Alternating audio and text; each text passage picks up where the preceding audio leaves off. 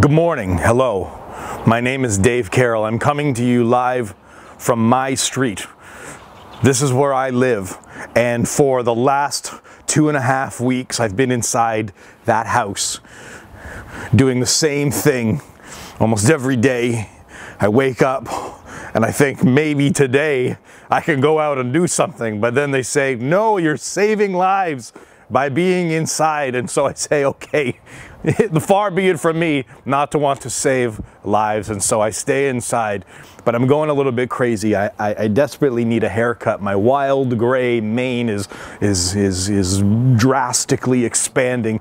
I need to get over to scumbags and cavaliers and make myself look, publicly decent again. But instead I've decided to do something. So if many of you, well, actually I bet you many of you do not know that in the mid-90s, I was a part of, mid-90s? Yeah, mid-90s? Yeah, I guess mid-90s. I was a part of the Dave Carrol Show on Rogers TV. It was a very low-rated Rogers television program called the Dave Carrol Show because I was the host of it, and I thought it was the greatest thing ever. So, okay, this is the opening credits of the Dave Carrol Show. Take a listen.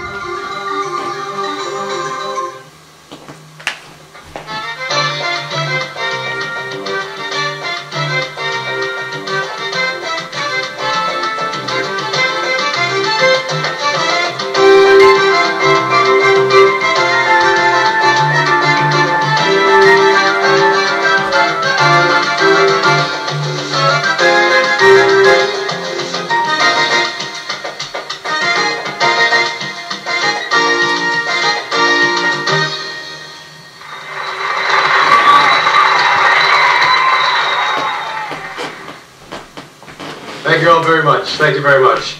And welcome to the Dave Carrol Show. My name's Dave Carrol. This is my show. How you doing? I'd like to tell you a little about myself before we get going here. First of all, how you like my suit? Thank you. Came with the meal. Yes, my name's Dave Carrol, and I'm, say, 175 pounds, 5'10", and I have the ear the size of a small platypus. Look at this ear. Yes, I know you've all been looking at it ever since the show's been on, a whole 30 seconds ago.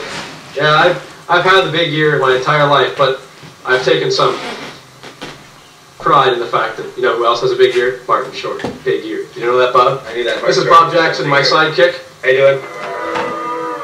My trusty sidekick, that is. Sidekick. Yeah, I had a surgery on my ear a few years ago. I figured I might as well get it done while I have the chance. I've had a bad experience with doctors. I've had bad experiences, yeah. While I was in the hospital, going under the general anesthetic, doctors, I don't like it when they start screwing around with you, frankly. I was about to go under. I was counting down. 10, 9, 8. I was about to fall asleep. Next thing I heard was a doctor saying, whoa, whoa, not yet, hold on! I hate it when doctors screw with you like that. That was really a very bad monologue by me. But that's what I thought was funny back at the time. And now it's just funny in an ironic way. So here's what I'm going to do over the next few weeks, or as many times as I get the opportunity to do this. I'm going to do a mini Dave Carrol show. I'm going to come up with a really bad stand-up routine. I'll probably do it in front of my kids and they can groan, but I want you to participate. So here's what I want, is that if you can send me to my email address, dkcarrol@gmail.com. I'll put it down at the screen, the bottom of the screen. Send me a video of you doing a bad dad joke or mom joke. Do a bad dad joke, okay? You tell me your best dad joke. I'll tell you my favorite one during this Covid-19 season that I've come up with. Okay, are you ready? Ready for mine? I think the only animal that's going to go extinct during this time is the social butterfly. See, this is really poor. Very, very poor. So I bet you have some bad dad jokes and mom jokes too. So take a video clip of yourself and send it to me, and I'm going to feature the best dad and mom jokes on the next episode of the Dave Carrol Show. Here's the other thing that I really want to be able to do, and I'm going to do segments too. I want to do a segment, and I'm going to give you a snippet of what it might look like of me listening to records. Now I only have like 7, but I don't plan on doing that many episodes. So okay, here's what a snippet of me listening to records might look like.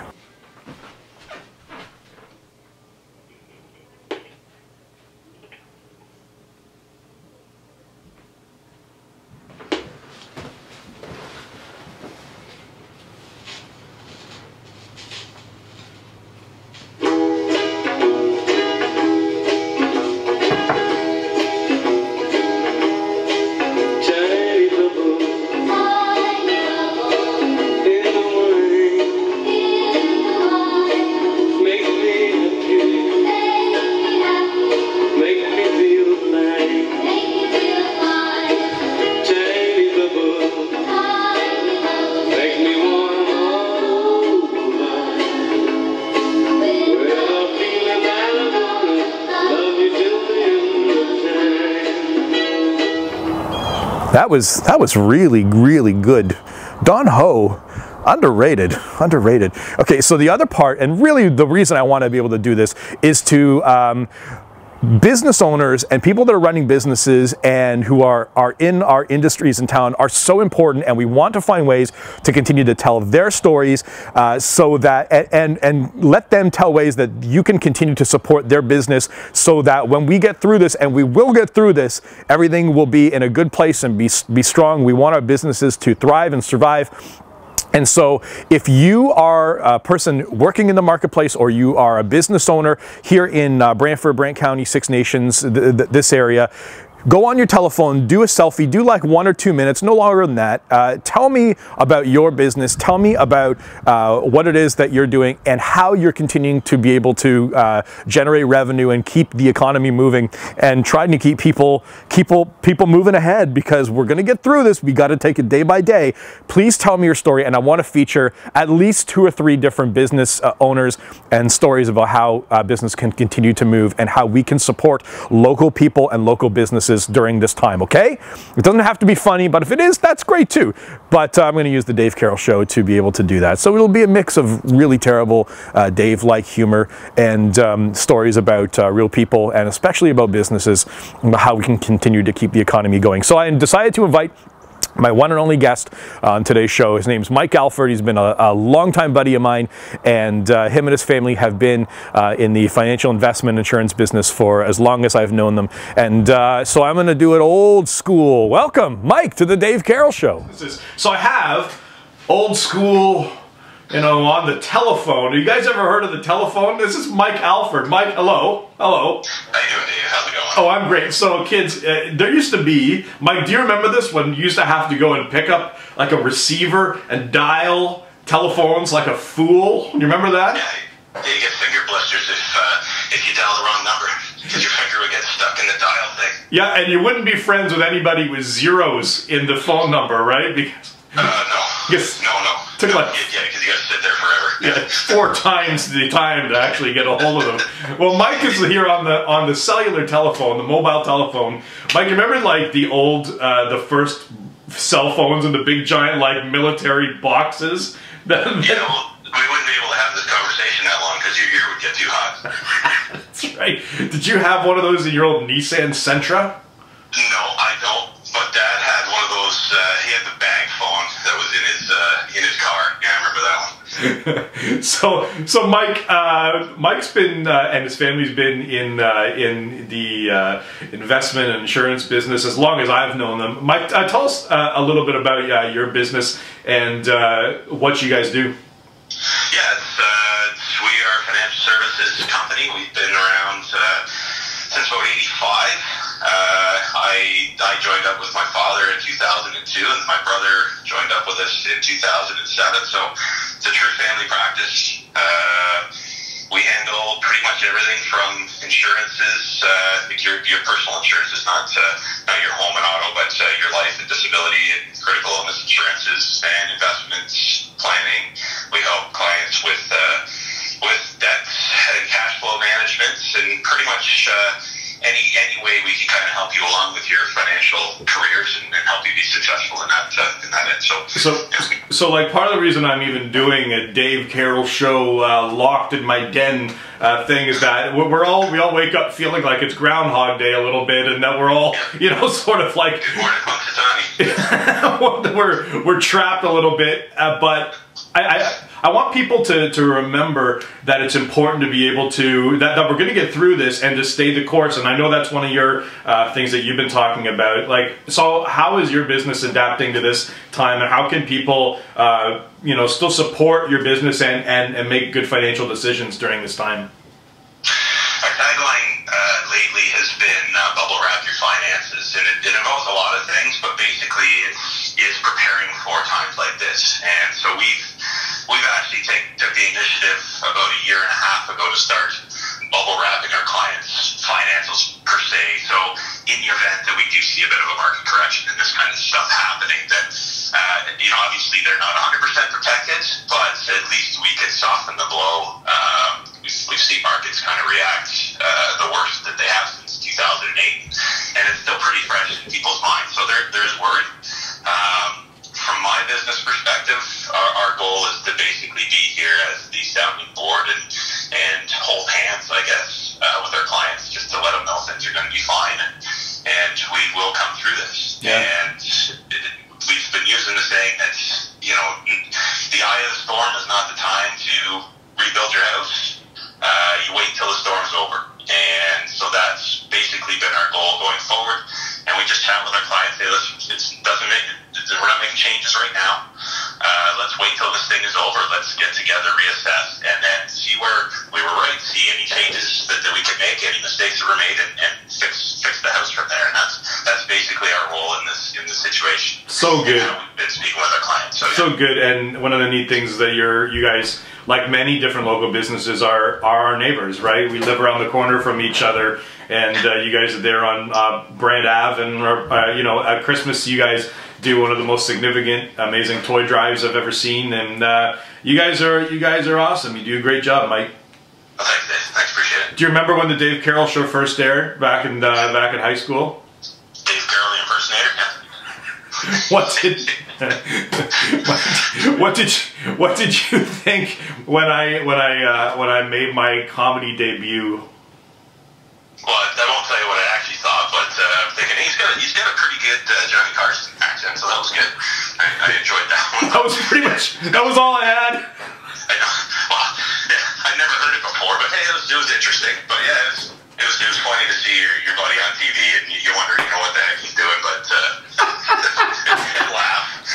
But unfortunately, back then, if you wanted to watch it, you had to wait for it to play again, or if you were lucky enough to tape it on the VCR, then you were fine. Yeah, or you just rewind it. You had to watch. I have old video VHS tapes of the TV Guide channel that you'd wait, and I saw my name on the TV Guide channel. You waited 10 minutes for everything to scroll, like, that's my name.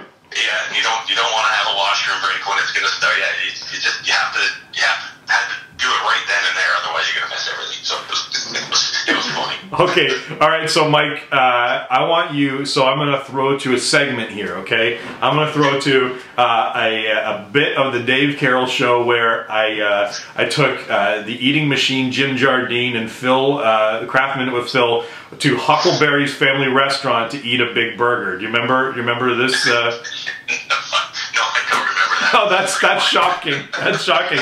Okay, all right. Well, we're gonna throw to that. And hey, listen, if you could, I wanted to chat with Mike to be able to launch this. But hey, the idea is if you run a family business, or you're a business owner, or you're in the marketplace world inside our community, I want to see if you could message me just like 1-minute videos, just to stand up with you going, hey, this is my business, this is how you can keep engaging and to be able to keep business going and life going. If you could email me, dkcarrol@gmail.com, or send it to me on Facebook, and we're going to do some of those on however many of these goofy Dave Carrol shows that we do. Mike, thanks for hanging out, buddy. Thank you very much, Dave, and yeah, it's good talking with you. Word to your mother. Word to your mother. That's yours. I invite you to watch a little piece of video. Me and Mike told the producer went out, and we thought we'd have ourselves an old-fashioned burger eating contest. Let's see what happened. Good afternoon, and welcome to the second on-location section of the Dave Carrol Show. I'm Dave Carrol. How the heck are you doing? We're here outside of Huckleberry's Family Restaurant. We at the Dave Carrol Show have heard a lot about the Huckleberry's famous Mississippi Burger. So what we're going to do is we're going to have ourselves an eating contest. And we have two eligible eaters, Jim, the Eating Machine Jardine, and, as you all know, Craft Minute with Phil. Phil, you ready, boys? Oh yeah. Let's get it on! As you can see, the Mississippi Burger is a 2-pound hamburger, and you have to eat 2 plates of French fries on a loaf of Italian bread in 30 minutes. If you eat it in 30 minutes, it's free. If not, you're paying $15.95. I wonder if we have a Big Johnny in our midst today. I'm here with 2 employees of Huckleberry's Family Restaurant, Risa and Debbie. Risa, have you ever seen anyone do this? Yes. Do you want one-word answers? More than Sure, one word? but 4 people have done it. you've seen 4 people do this? I've seen 3 people do this. What do they look like after? One didn't look too well. Debbie, you've got a good look at the 2 guys who are trying this today. What do you think? Do they have a shot? Oh, I don't know. One might, but I don't think both of them will do it. We're going to do it. We're going to do it. Good luck. Well, boys, what do you think? Eating Machine, Jim Jardine, what's your strategy, pal? Well, Dave, my strategy for today is to go into it not overconfident. See, what I'm going to do is I'm going to take my time and go for the burger, then the fries. But I've gone into training for about the last 8 hours now. I am rip-roaring, ready to go, so let's get to it. Beauty, Craft Minute with Phil. Phil, what's your strategy? Oh, this is a little different than making a raft, but I'm going to cut it up into a few quarters and just strive on eating it. Not to get a little cocky, but I think I can do it. You guys can eat the pickles and the onions? I think so. No. Hey, cool, ice!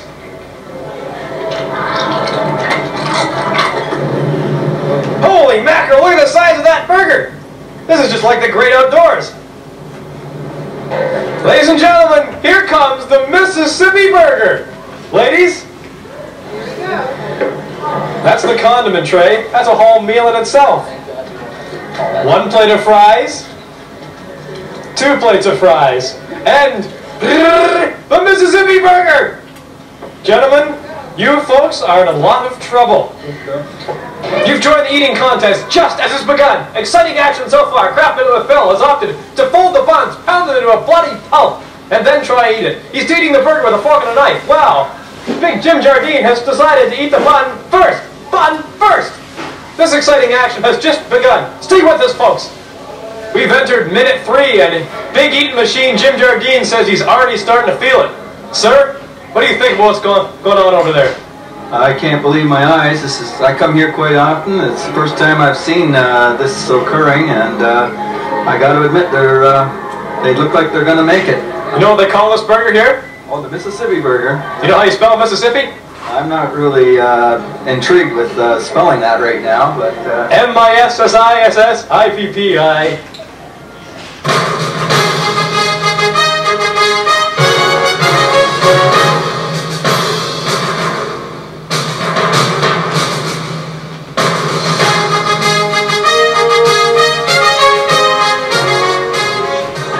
Back in the eating contest at about the 10-minute mark, and Phil, the craft guy, looks like he's on a pretty decent pace actually. Phil's decided to put the burger inside the bun and layer it with fries inside it. A great strategy. While on my right, the eating machine, Jim Jardine, looks to be failing a little. The eating machine seems to be falling a little behind. Hey boys, you know how you spell Mississippi? No, I really don't. Eating machine? M-I-S-S. That's fantastic. You know, I know a song with the word Mississippi in it. You guys want to hear it? There's an old man called the Mississippi. That's the old man that I'd like to be. We got about 10 minutes left in the eating contest, and we have a shocking revelation. Jim, are you going to make it? I'm done, man. You're going to keep going, though, like the fighter you are, Jim. What's on the chair beside you, pal? I saw you I saw it. Get it up here. Oh, keep eating, pal. You're gonna make it. While on the other hand, on my left hand, Kraft Mint with Phil, who also has 10 minutes left, seems to be moving along at a rapid pace on his burger. Phil, you're gonna make it, pal. You're gonna do it. I don't think so. He's gonna do it. We're here the last 10 seconds of the eating contest, boys. It doesn't look like either of you are gonna make it, but let's see. 5, 4, 3, 2, 1. Well, neither of you made it. Jim, eating machine, Jardine, any comments? Oh man, I can't even do that. I'm only gonna hang up my boots. I'm going home. He's going home. Craft guy, any comments, Phil? Little stuff. Peaceful. I'm taking the doggy bag. Beauty. Well, we gave it a good try here at the Dave Carrol Show today. Eat Machine, Jim Jardine, and Kraft Mint with Phil. You guys gave it a good shot. See you later, Dave. I'm going. Yeah, them boys ain't coming back soon. Anyways, I'd like to thank you for joining us here at Huckleberry's Family Restaurant for the Dave Carrol Show. I'm Dave Carrol. Back to you, Dave. Huckleberry's, unfortunately, is no longer there, but, you know, c'est la vie. But we want to be able to keep our restaurants that are currently here in business. So go and order food from takeout. Find ways to be able to engage our local service industries, our food service industries at this time. It's super important. We want our restaurant industry to be strong at the time that we come out of this, and we will come out of this. So that's it for the Dave Carrol Show for today. We're going to do more, and it might even be funny as we go forward. It might even be funny, and like maybe even actual funny, not just irony funny. Well, wouldn't that be a treat? I'm going to do a few more of these. So send me your dad jokes or mom jokes to dkcarrol@gmail.com. Send me you telling about your business or your job or how we can continue to keep our economy strong. And hey, we're going to get through this together. All right? Peace out. Word to your mother.